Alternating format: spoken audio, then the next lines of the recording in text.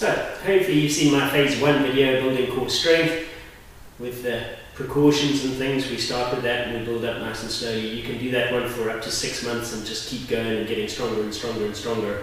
Your numbers should go up and up and up. It might be a while before you start to see a six-pack, but you'll see that the improvements start to show and that the numbers will get more and more and more. You'll be able to hold it for longer, you'll be able to do more little crunches, and you'll be able to add in the little twisties. From there, we go on to doing a few other things. Now, you have to be a bit stronger to be able to manage these things. Again, don't do these when you have acute back pain or a weakness. We're going to start off with a little side plank. Okay, so we're on our elbow. This is a half side plank, so we're on our knees bent to 90 degrees. We're keeping nice and strong here. We're squeezing the glutes, we're holding the back muscles, and you can hold that. You can start off as low as 5 seconds or 10 seconds.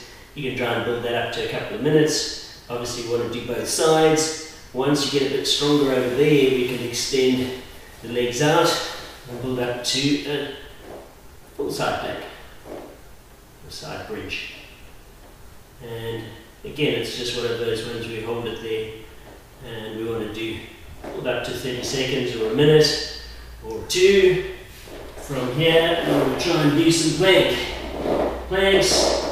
Lots of videos on the internet how to do a plank. Trick with this is to hold nice and strong in the glutes, hold nice and strong there. You'll find after a while that you'll tend to start to drop. Make sure that you reset and squeeze and hold that in a really strong position. The other thing is you want to be looking down. But enough space for a fist underneath the chin. Sometimes people will cheat and do that, and that'll cause neck problems. Okay. Phase 2, building core strength.